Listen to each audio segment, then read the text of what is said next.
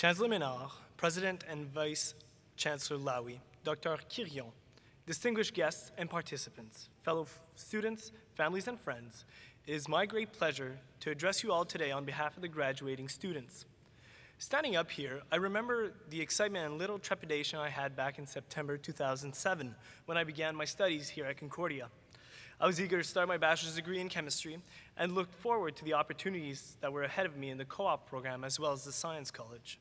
My experiences at Concordia went beyond what I learned in the classroom, and I had the luxury of participating in a number of public events, including public lectures, culture nights, workshops on interview skills, and dinners with internationally recognized invited speakers. The inclusive environment of Concordia has opened so many doors for me and my undergraduate colleagues. We have been engaged in a wide spectrum of events which has given us a rich university experience, which I believe ultimately allows us to make better informed decisions about the paths we are to embark on in our lives and the challenges we will face in the future. I do not believe that words can describe the entirety that is Concordia. However, I would like to share with you one experience that I believe embodies the environment and values of Concordia University. In February 2010, I was faced with the mishap of breaking my leg as I slipped on a patch of ice. I was engaged in 2 research projects involving continuous lab work. For safety concerns, it was suggested that I refrain from this lab work, which would have caused a delayed graduation for me. Yet, here I stand before the audience. It was because of Dr. Wild's lab members that I managed to complete everything on time.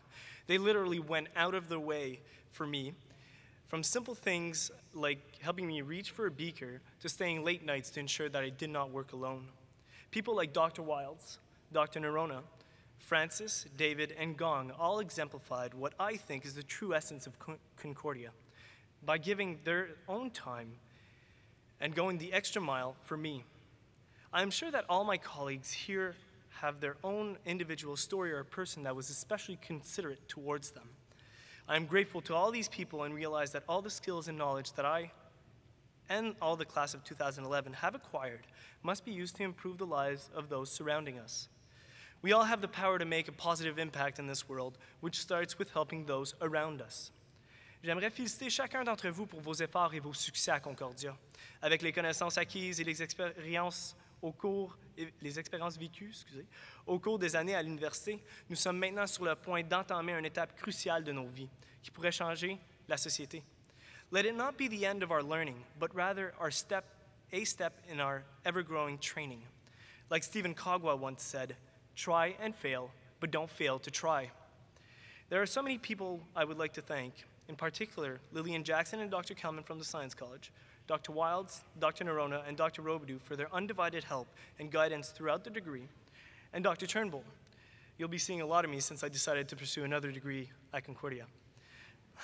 Last but not least, my family members, Sean, Dominique, and Tim, and especially my grandmother for making me lunches every single day. Hi, Grandma.